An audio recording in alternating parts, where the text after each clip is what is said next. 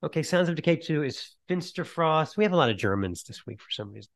Finsterfrost Jenseits. Just when you thought you were familiar with all the metal from Baden-Württemberg, along comes Finsterforst, a band that I have completely slept on until now, which is a pity because these six heavy metal Valkyries know how to assemble some pagan metal. Vocals soar, transitions between pieces are flawless. The disc is cut into 5 lengthy movements, complete with Prague-structured Roman numerals.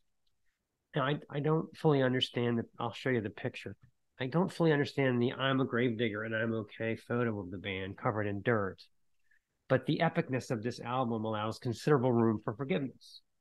Veteran knob twiddler Christopher Brandes dials up a fantastic mix with gorgeous bass tones and near symphonic keyboard segments that are not derailed by the introductions of decidedly non-metal instrumentation, like accordions. The acoustic guitar work in Reflexionen rivals some of the best Opeth stuff, deft and melodic, and the bass lines that pop to the front of the mix at the end are just another example of how rich this production is.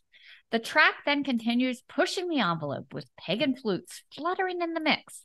The sudden switch to a clean solo over tribal drums halfway through Dualitate sounds masterful and unexpected.